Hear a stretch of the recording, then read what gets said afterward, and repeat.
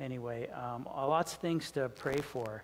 And so before we get started here, let's lift all that up. Lord Jesus, thank you for today. Thank you for just bringing us again, Lord. We know that you're our provider, and Lord, you do great work in just providing and blessing and giving us gifts. And so we lift up all those needs available, or those needs that are needing, your provision, Lord. And so we just lift all that up to you. We want to pray for that community outreach, also as a church body, that Lord, we know that some of us are going to participate in prayer, some of us are going to be hands-on in that, but Lord, we just ask for your leading and your blessing, and that it would be fruitful, and also for the various outreaches in the prison and the healthcare facilities and things like that, Lord. And just, that we would learn your word, that we would grow as a body to do the work of the ministry as your word, declares that we should. And so, Lord, just help us to take what we learn and just to trust you with it and to glorify you. And so today, as we would study again in the book of Leviticus, we just pray that you would lead and guide, and we ask this in Jesus' name. Amen. The book of Leviticus again, and again we study Leviticus. Why? Because it's God's word. Everybody should know that by the end. We've been in this is our 15th week in Leviticus, and I think every Sunday I said the same thing. So I'm glad somebody answered.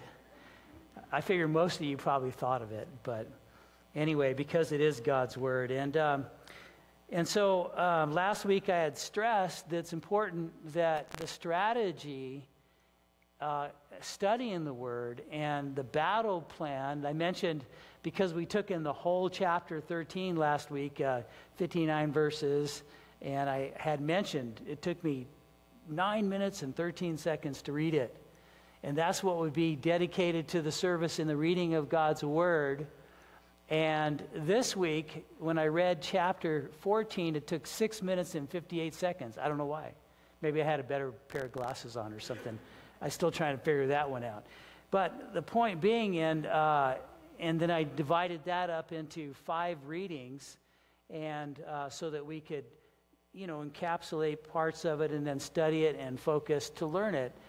And then as I'm studying, I realized I couldn't get through the whole chapter this week. So I got down to 32nd verse, I think it is. And so anyway, but it's important just to have, that perspective going out there. And before we read the first verses, each time I give an introduction to the study. The title of this study is Outside the Camp. And I've given various studies. I've never given a personal testimony, though, introduction to this book of Leviticus, which I like to do right now, because I was reminded that when I went to high school, I went to high school from 71 to 75. And this was the time during the Jesus People, movement. If you ever heard of that, God was just doing amazing things in the country, all over. Young people were getting saved by the tens of thousands. And there was this one girl that went to our high school, and she got saved.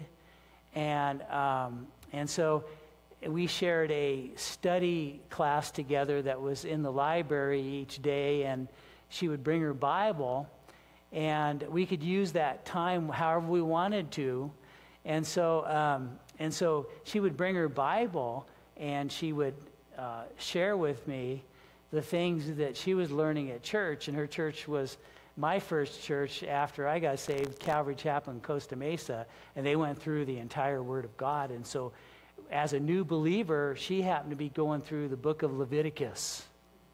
And so she didn't know anything about the Bible, so what she would do is just pass on what she learned, the week before.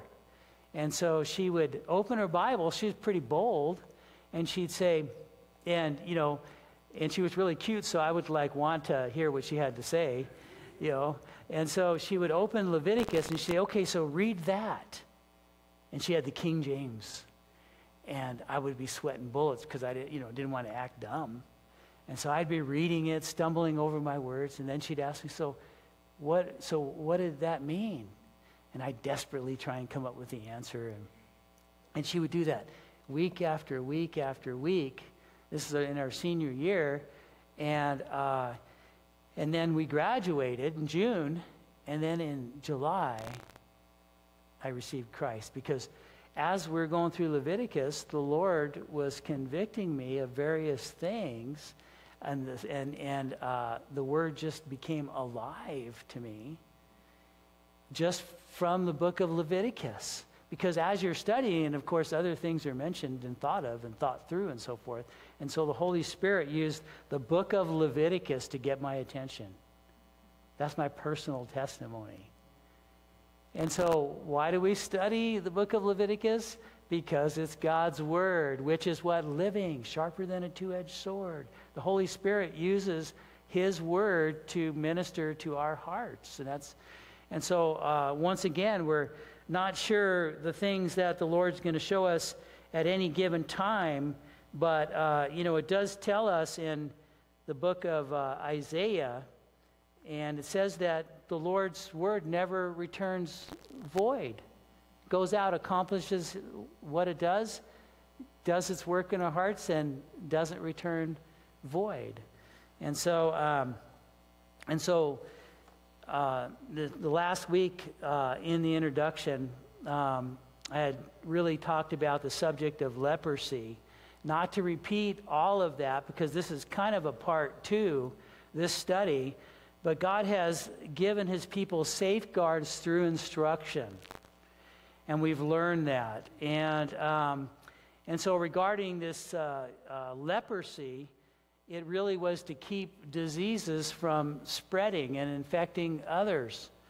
And so a simple application to all that is how we might deal with sin. If you thought about leprosy as sin, and all of us being one body, the body of Christ, and how it's instructed to the church to deal with sin when it's blatant and all of that, so that it doesn't infect the body. Paul uses the analogy as a little leaven leaveneth the whole lump. And so there's an application there regarding that. And so he addresses leprosy so that wouldn't happen. And so the title, once again, Outside the Camp. And so in these first verses, I want to read verses 1 through 9. Then the Lord spoke to Moses, saying, "This shall be the law of the leper for the day of his cleansing. He shall be brought to the priest, and the priest shall go out of the camp, and the priest shall examine him. And indeed, if the leprosy is healed in the leper, then the priest shall command to take for him who is to be cleansed 2 living and clean birds, cedar wood, scarlet, and hyssop. And the priest shall command that one of the birds be killed in an earthen vessel over running water. And as for the living bird, he shall take it, the cedar wood and the scarlet and the hyssop, and dip them and the living bird in the blood of the bird of that which was killed over the running water. And he shall sprinkle it even 7 times on him who is to be cleansed from the leprosy, and shall pronounce him clean. And shall let the living bird loose in the open field. He who is to be cleansed shall wash his clothes, shave all of his hair, and wash him in water, and that he may be clean. And after that he shall come into the camp and shall stay outside his tent 7 days. But on the 7th day he shall shave all the hair off his head and off his beard and his eyebrows, and his hair he shall shave off. He shall wash his clothes and wash his body in water, and he shall be clean." And so, interesting, again. Remember chapter 13, it dealt with identification of leprosy and also its characteristics. And this chapter deals with the cleansing and the sacrifice associated with it. And so, like a Christian, we have to first identify the problem, and then after that, we know we are the problem, right? We identify the problem. What is it? Us. And then we recognize that we're sinners, and then as verse 2 really shows there, with the cleansing comes sacrifice. And notice verse 3 there, the leper couldn't come into the camp. Notice the priest had to go outside the camp there in verse 3. And so in that, this speaks of the law of the leper for the day of cleansing, verse 2. And so here was the leper, remember, separated, hopeless, helpless. His condition was, without, any remedy, and like a sinner without Christ. And the Bible says, while we were yet sinners, Christ died for us, while we were in that helpless state. And so we have now Christ to cry out to. And so here's this leper who you can just imagine, where it says this is the law of the leper regarding cleansing. And when you hear that, as a leper, you would say, bring it on. This is the law of cleansing. Bring it on. Bring it into my life. Imagine the good news of cleansing when you're a leper.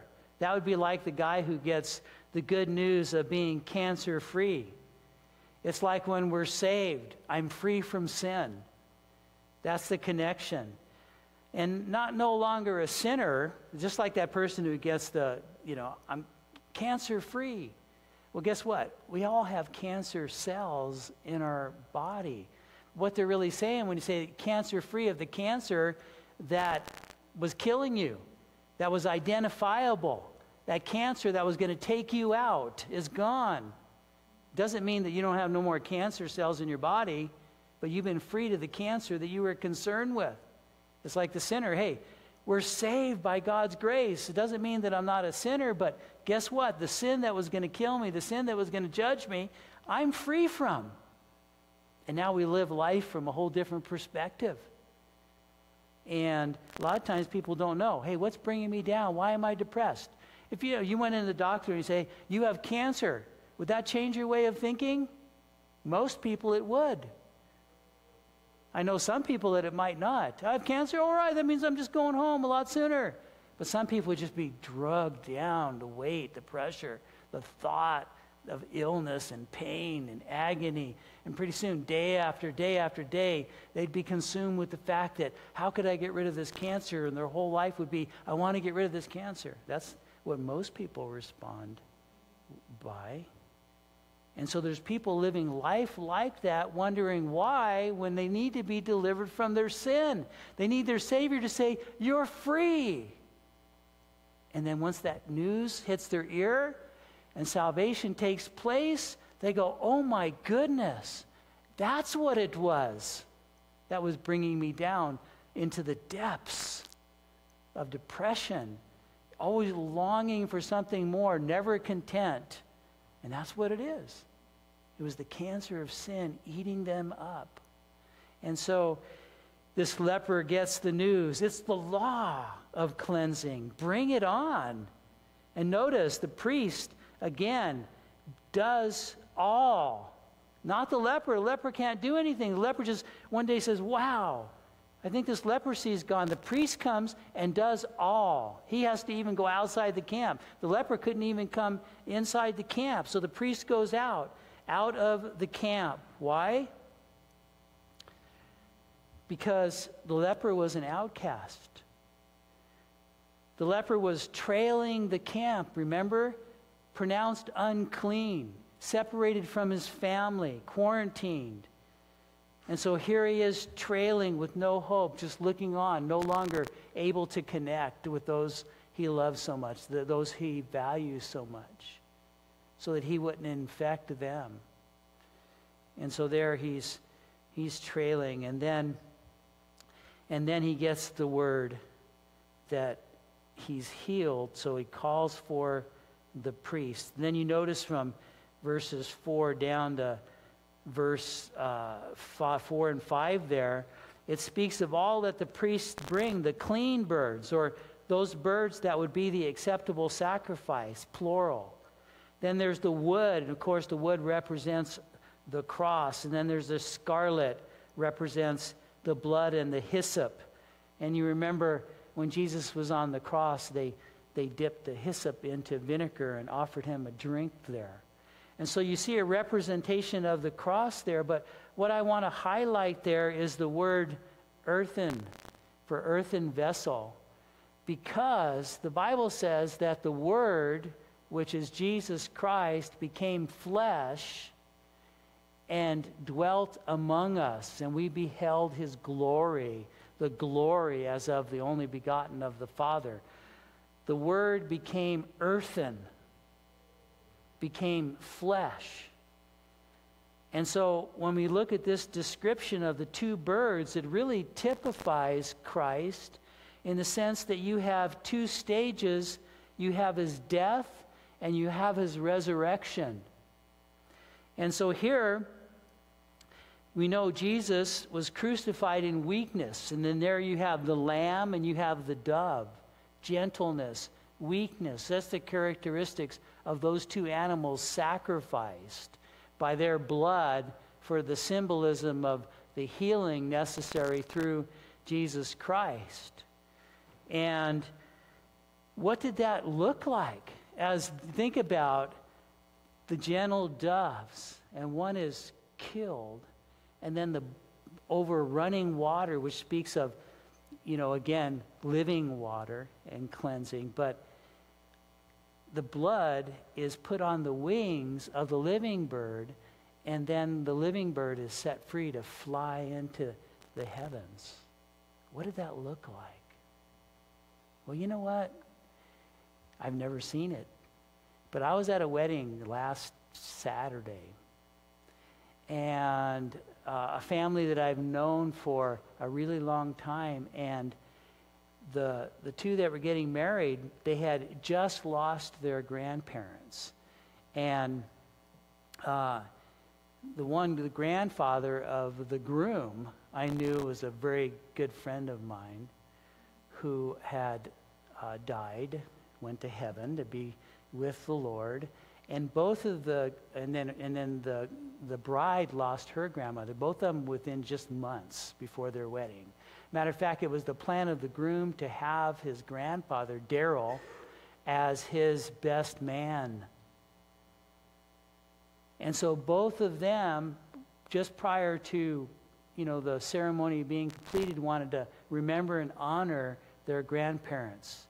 And so they brought in 2 big helium balloons, and they held them, and then they let them go in honor of their grandparents. And that captivated me.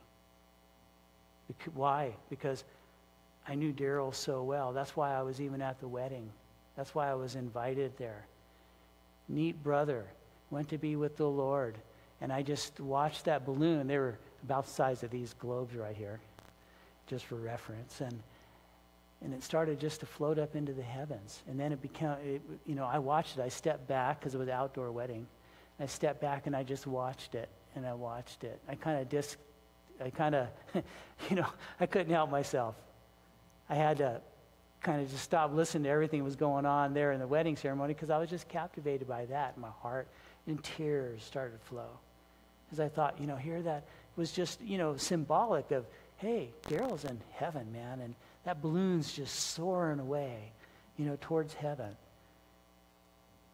And I don't know what that was like when that dove the wings were dipped in the blood and it went away. But can you imagine the leper who was healed watching the law of cleansing being, demonstrated? And he saw the blood on the wings just flying away. How freeing that must have been. The anticipation of knowing that he's about to be reunited with his family. And so it had to be that sense like that just would captivate anyone. And you see there in verse 7, when the leper is found clean, you shall pronounce him clean, and shall let the living bird loose in the open field. Now, prior to that, remember in chapter 13, verse 45, the only recourse that the leper had was to cover himself and to yell, unclean, unclean, to identify him. Stay away, I'm unclean. That's the only recourse he had. And now he hears clean as this live bird is let go. I mean, that had to be so amazingly impact to the person. The symbolism there of life and restoration as that bird just flew into the sunset or wherever. And so, who's our high priest? Jesus Christ, who says, you are clean through my blood. And now we don't only identify with the fellowship of his suffering, like Paul says, but also the power of the resurrection. And that's the hope that is given to us. And so after that, he shall come into the camp there in verse 8. Not until then he could come into the camp, and he would shave all his hair and wash his clothes and he shall be clean. And this was a pronouncement of cleanness. It wasn't like, well, so how do you feel about that? The leper's never asked how he felt about it. No, he's pronounced clean. The blood was shed. And then he afterwards shaved his hair and washed. Only after the leper was allowed into the camp, and then there was something he could do. Like, for lack of better terms, clean up his act. It wasn't before, but only after that he could do anything to clean up his act. You think about that. It's like the idea of catching fish. Well, you never think about, let's clean the fish and then catch it. No, you catch the fish, the smelly, slimy, dirty fish, and then it gets cleaned up. Not before. And so it's not until you're clean by Jesus Christ that then you can start working on anything in your life to clean it up. And also, this process in the Bible is called sanctification. And really, it's a lifetime work. Because, there's a lot of ground to cover between now and heaven. And there's a lot of adjustments that we're going to be making along the way. Because God's going to be growing us up and cleaning us up. And, we're going to be able to stand holy. And so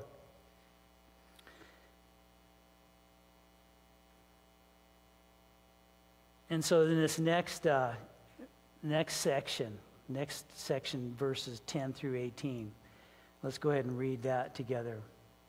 And on the 8th day he shall take 2 male lambs without blemish, 1 ewe lamb of the first year without blemish, 3/10 of an ephah of fine flour, mixed with oil as a grain offering, and 1 log of oil. And the priest who makes him clean shall present the man who is to be made clean and those things before the Lord and at the door of the tabernacle of meeting. And the priest shall take 1 male lamb and offer it as trespass offering and the log of oil and wave them as a wave offering before the Lord. Then he shall kill the lamb in the place where he kills the sin offering and the burnt offering in a holy place, for as the sin offering is the priest, so is the trespass offering, it is most holy. The priest shall take some of the blood of the trespass offering, and the priest shall put it on the tip of the right ear of him who is to be cleansed, and on the thumb of the right hand, and on the big toe of his foot. The priest shall take some of the log of oil and pour it in the palm of his own left hand. Then the priest shall dip his right finger in the oil that is in his left hand, and shall sprinkle some of the oil with his finger, even 7 times before the Lord. And of the rest of the oil in his hand, the priest shall put some on the top of the right ear of him who is to be cleansed, on the thumb of his right hand, and on the big toe of his right foot, on the blood of the trespass offering. The rest of the oil that is in the priest's hand he shall put on the head of him who is to be cleansed, so that the priest shall make atonement for him before the Lord. And so that is to happen on the 8th day, there in verse 10, notice. 8 is the number that speaks of new beginnings, starting the newness of life as a cleansed leper, as those of us would be cleansed from our sin. Newness of life, new beginnings. Now, if you look from verses 10 to 12, the entire range of sacrifices are mentioned there that we studied from chapters 1 to chapters 7. But the first that is applied to the leper, verse 12, is the trespass offering. Now, the trespass offering gives context to the leper as being one who is needing deliverance from trespass. And so, if you compare, then you compare a leper with a transgressor. So it kind of helps understand then how the sacrifice is applied. But you have a lamb, you have the flour, you have grain, you have oil. And remember the principle, this also provides for the priest.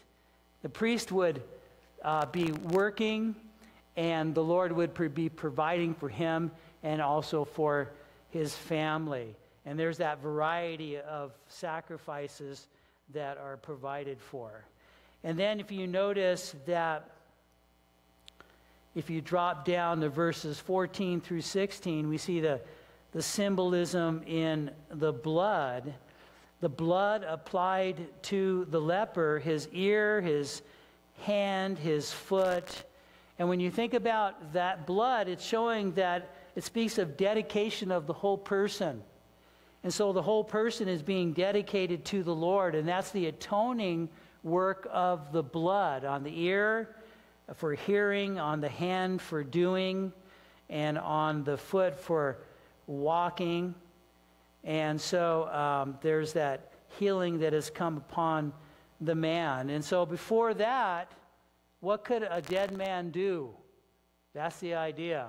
Spiritually speaking, where could a dead man walk? Regarding life in Christ, you could not until you are made clean. And so there's that dedication, that healing. If this didn't happen, without the healing, there would be only the life of the leper. The leper without the healing would live as a leper, where his life would be plagued.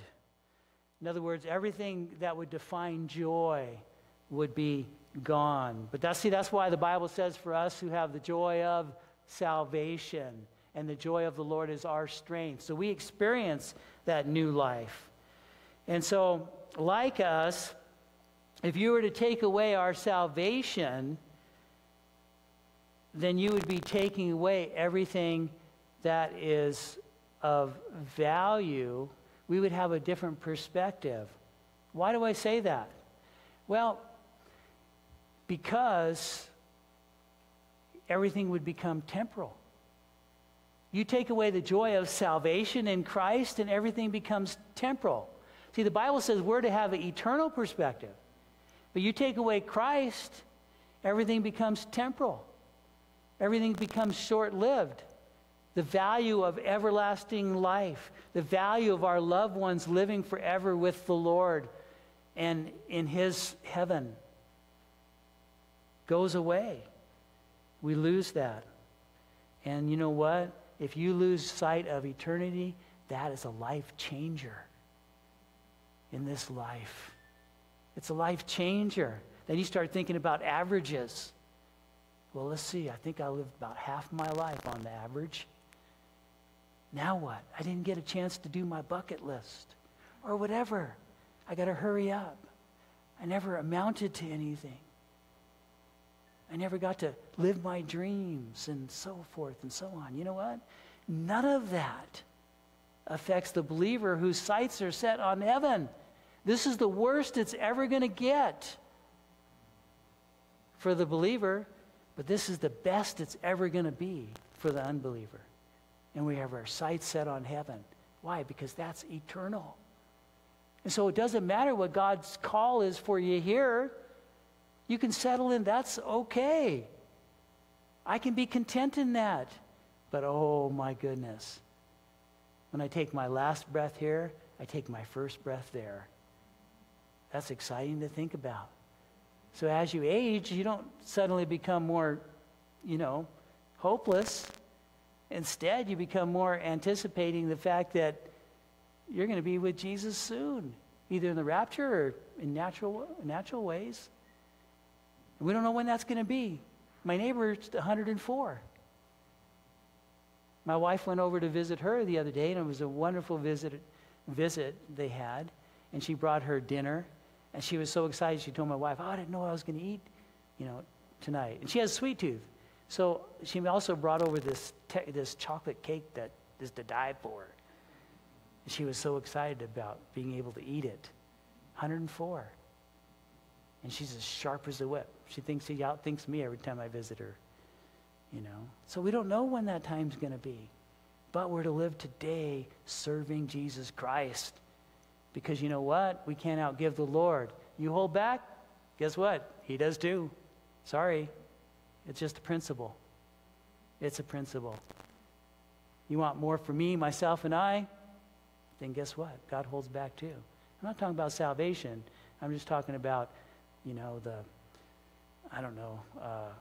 the vibrancy of life that he gives. And he's so faithful to do. And so you notice that was the blood preceded the oil. Because if you look at verse 16, then the priest shall dip his right finger in the oil. Once in a while I mention the fingerprint of God on things. Oh, God's fingerprints was all over that. This might be where I got it from, I'm not sure. But I was excited to see the finger in the oil from the priest. But this is a necessary sequence. Acceptable works cannot precede acceptable sacrifice. You have to first be born again, then you can do the works of the Lord, because the oil, you notice, is placed on the blood.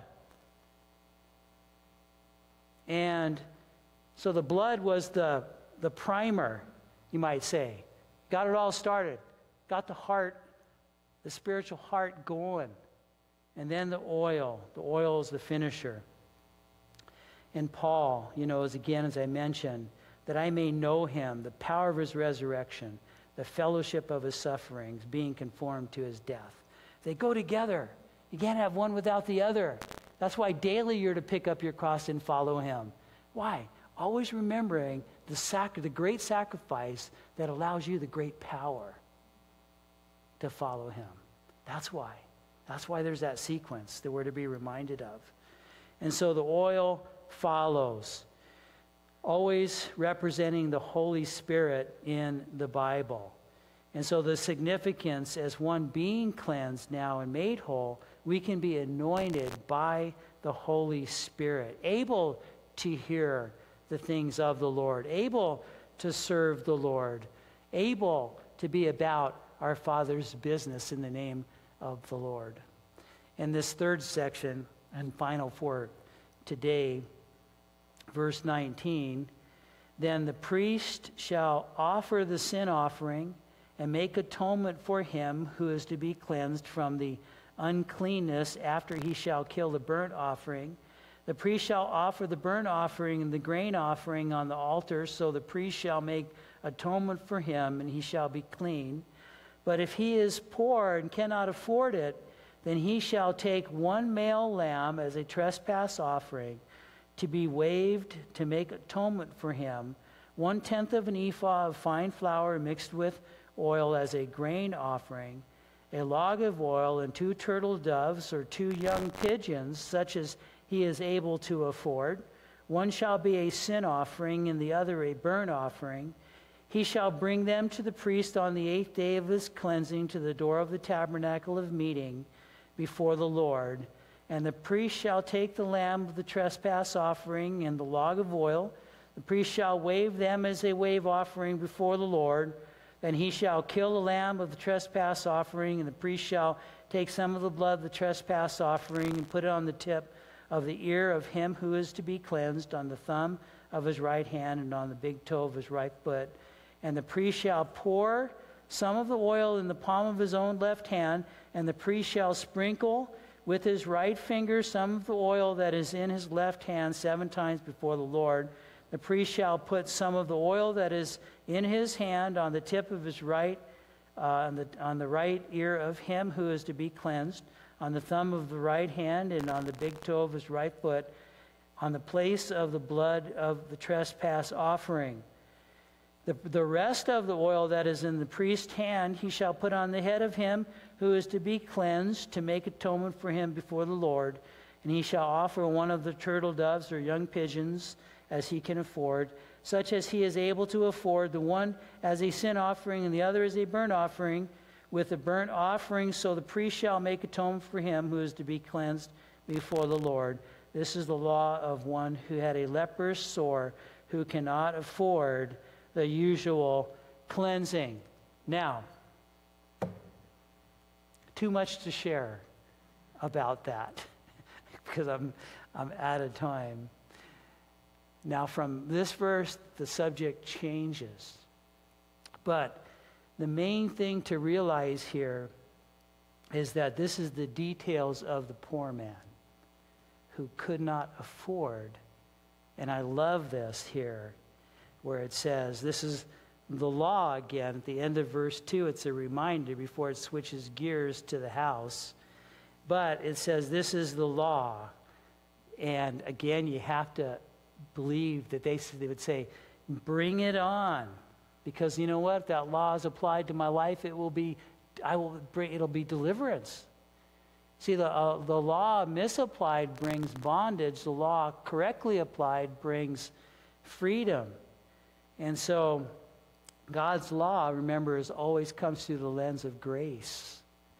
And so here he hears verse 32, it's the law of who cannot afford the usual cleansing. And so, the poor man, he couldn't afford, the 2 lambs. He might not even be able to afford the 1 lamb. But what he could afford, he brings. The birds. See, the birds, even a poor man can trap some birds. And so even a poor man can bring the birds. The one thing that had to always be representative, we're going to go over this section without having to read it next week, but I have to mention these few last thoughts, is the blood had to apply even to the poor man. But see, the poor man was not hindered to bringing himself in full devotion to the Lord.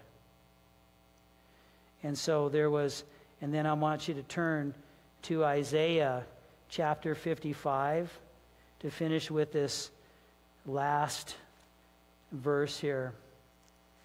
Isaiah 55, looking at verse 1, it says, "Oh, everyone who thirsts, come to the waters." What do we know about thirst? When you're thirsty, it's all-consuming. And so, everyone who thirsts, come to the waters. And you who have no money, come buy and eat. Yes, come buy wine and milk without money and without price. And so, a person has a spiritual thirst. And what happens is, it would be as foolish as the man who has physical thirst to say, "I'm so thirsty, give me some bread." No, that's the wrong thing. That won't satisfy. "Give me a ribeye steak. I'm so thirsty." That will not do it. And so as the spiritual man cries out, I'm so thirsty, I'll pursue that. I'll pursue that to no satisfaction. But God calls us to himself. The invitation is exclusive. And he goes on to say, what do you spend money for? What is not bread, and your wages for what does not satisfy? Listen carefully to me. Eat what is good. Let your soul delight itself in abundance. Incline your ear and come to me. Hear, and your soul shall live, and I will make an everlasting covenant with you. And that's the promise of God to us. And so I encourage you, I certainly don't know where you're at this morning regarding the Lord, but I encourage you, if you've been one that is out pursuing other things and not the Lord, or, if you've got to the point where, your heart's grown cold to the Lord, and maybe one time you made a commitment to the Lord, and I suggest you come up here and we pray and just start your walk in newness, that 8th day, a new beginning with the Lord, and just see what God doesn't do in blowing your minds with his goodness. Amen. You go from feeling like a leper, all dirty, to being cleaned up. Never perfect, but God does wonders, doesn't he? In our lives, when we just turn them over to him, we have hope from hopelessness, restoration from one who's broken down. God does that. So, amen. Let's stand together. So, Father, thank you so much for your love, Lord. And once again, we thank you for your word.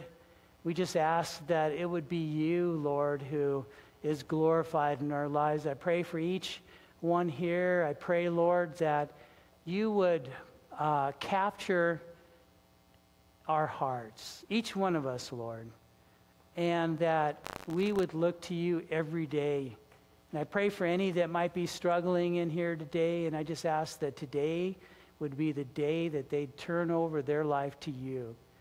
Lord, you know where each person's at. We don't. Only you know the heart, Lord. We don't even know the degree of our own heart. And so I just ask that you would do that supernatural work in our heart and our lives. Lord, we want to thank you for all those that prepared food downstairs. Thank you for them, Lord, and their service. I pray that you nourish us with the food that's prepared, and that you would bless our fellowship around the table. We give you thanks today. In Jesus' name, amen. God bless you. Now come on up here afterwards if you want, and we'll pray for you up here.